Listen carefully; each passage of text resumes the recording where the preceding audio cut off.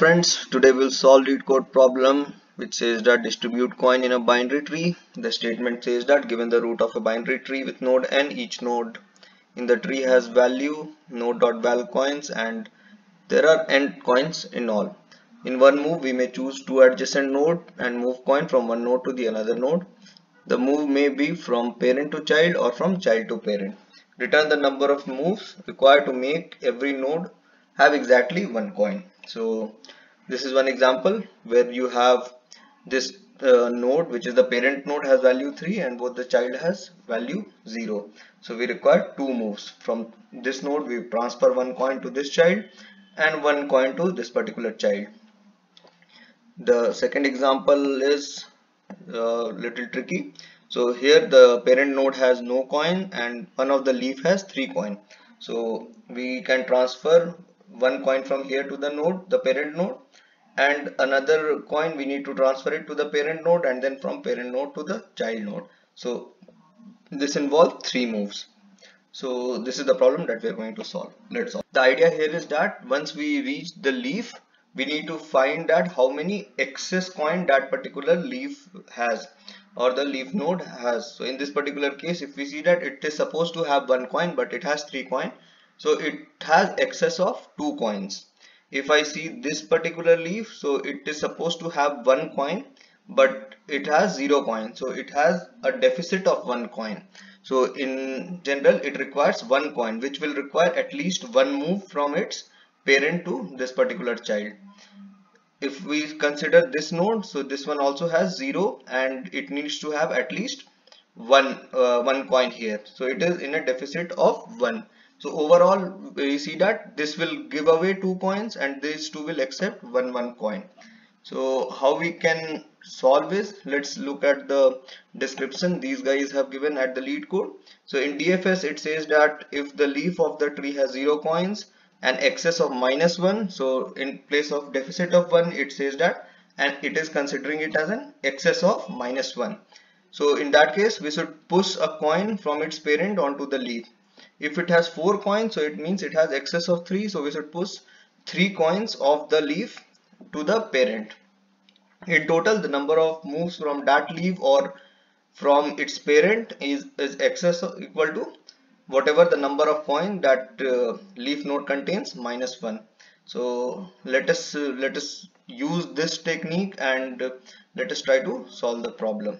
So here we can say that int our answer is equals to 0 and finally we will return this answer, return the answer.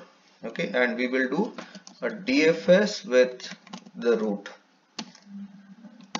So here I will say private int DFS and it will take tree node as the root, and here we will put a check if the root is equal to null, so I will return 0. Otherwise we will go down and we will have a left side of DFS. So this will go root dot left and we'll have a right side of DFS. So this will be DFS of root dot right. So once suppose this is the tree, so from here we went left and we went right. So when I went left here, so how many coins do I need to offload from here? Is 2. So I need to say that whatever my answer is, so my answer is equals to whatever I get from left, and it will be math dot absolute value of left plus math dot absolute value of right. Okay, and what we need to return from here, so if I am here, so I need to return the whatever value of the node that is present here. If it has some child that is on the left and right side, so how many extra coin that we get from the left and the right? -1, which means that I need to keep one coin here.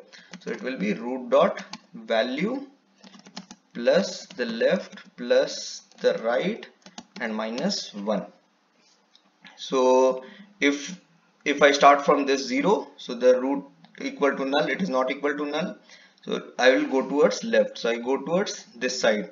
So next, this is a value 3.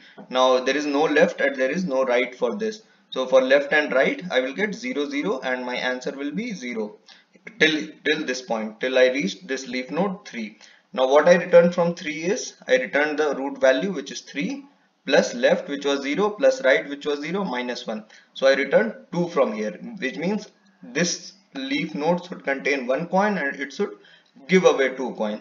So I returned 2 from here. It means that the left of this 0 is 2 now, and if I go to the right of this 0 or the root node, so this is again this node is of value 0 and there is no left and right to this. So for this particular node, what I will return from here will be root dot value, which is 0, the left and right will be 0, and minus 1. It means that this root needs 1 coin.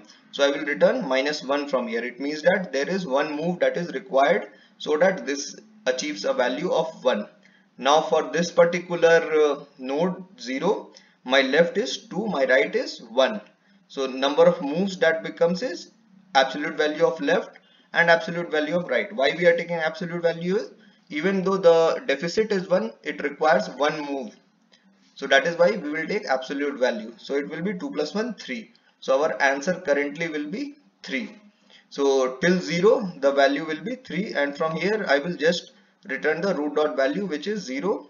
Left will be 2, right will be minus 1, and this will be minus 1, which is 0. So I will return from here, and finally I will say my answer, which is 3. So let us run this.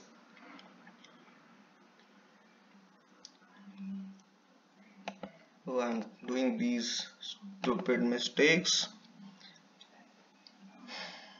So this is fine.